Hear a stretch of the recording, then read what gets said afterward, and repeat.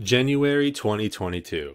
I just found out about this yesterday, and it's a creative coding challenge with daily prompts for the month of January. The idea is every day has a simple theme or prompt, and you write some code to generate some art inspired by that theme. Then you share your art with the January tag.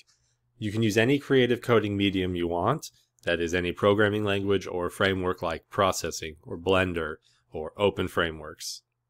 If you don't know where to start and you've never done it, I recommend starting with P5.js. Check out my video I made a couple days ago, and it's a quick 2-minute intro to P5.js. The website for Genuary is genuary.art. And if you go there and you click on prompts, there's a short theme for each day.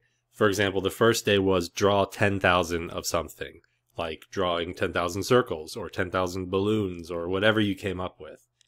Another day's topic is simply space. Yesterday's was destroy a square.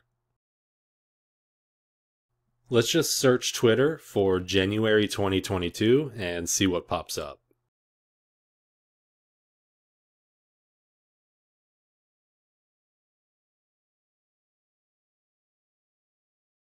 That one was the destroy a square prompt. There are so many other cool ones out here.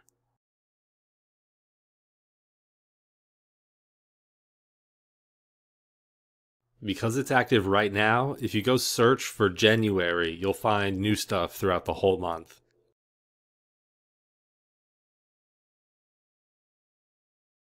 If you have any questions about how to get started with creative coding, let me know in the comments and I'm happy to point you in a direction.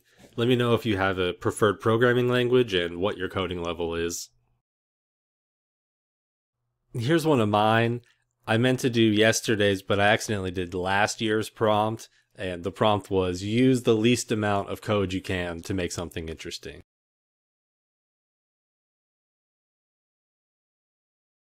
So this is what I came up with in 4 lines of code. A bunch of translucent circles that overlap. You don't have to spend a lot of time on the prompts. This one only took me a couple of minutes. So will you join in? I think creative coding is awesome, and if you want to come talk about programming, join the Dev Dungeon Discord and say hi. Visit devdungeon.com/discord.